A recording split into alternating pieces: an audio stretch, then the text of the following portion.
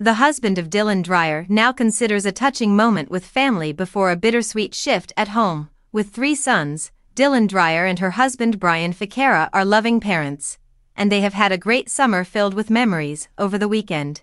Brian posted a unique video on Instagram that showed his kids, Calvin and Rusty, enjoying some amazing fireworks by the waterfront after their parents woke them up to view them. Oliver, their middle child, was probably with them as they enjoyed the momentous occasion even though he wasn't shown in the video. Brian wrote alongside the footage, "One last quick wake up the kids moment of the summer."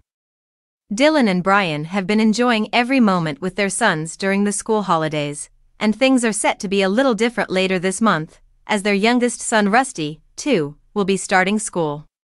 Earlier in August, the devoted mother disclosed the shift in a heartfelt Instagram post, writing, "Vacation mode, again." Having a final celebration before all 3 sons start school in September.